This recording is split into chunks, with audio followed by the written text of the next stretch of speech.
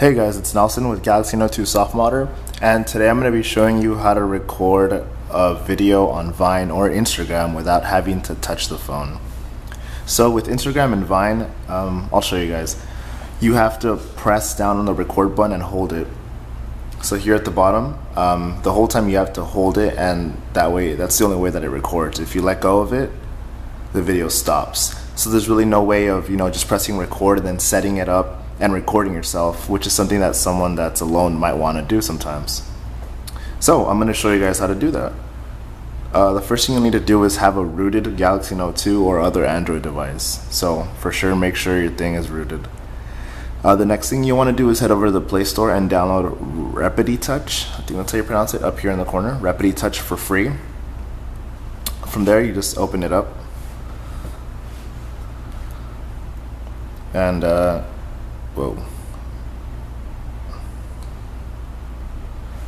little start should come up at the bottom here.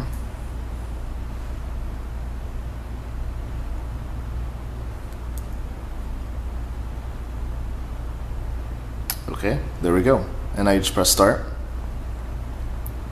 And from there you should see this little sidebar here. The top one is a move, to move this sidebar, which you can't on the free version. So if you want to do that, you have to download the pro version. The next one's the setting menu, then that's a play and then record. So we'll head over to Vine. And with Vine, I'm gonna record. What this does is it records the touches on the screen. So anything you do on the screen, it'll record it, and once you press play, it'll repeat it. So I'm gonna start recording, and I'm gonna leave like a 5 to 7 second gap because it also records gaps. So that way I can set up, have a few seconds to press my phone, press play, then get around in front of the screen and record my video.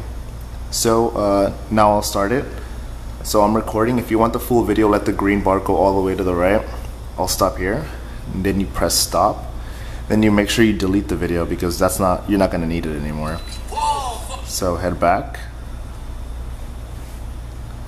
and now you can press play, and that the touches have already begun. But since I did that few second gap, it hasn't started recording yet. So that way I can set it down and go run in front of the camera.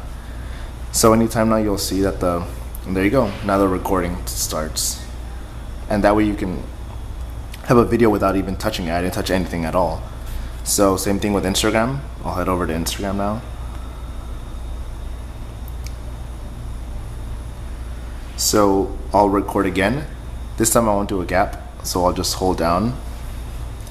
It'll start recording for a bit. I'll record like halfway. Done. Then you press stop. Then you delete the video, and then you press play. And there you go. It's starting to record without me having to press down on the screen.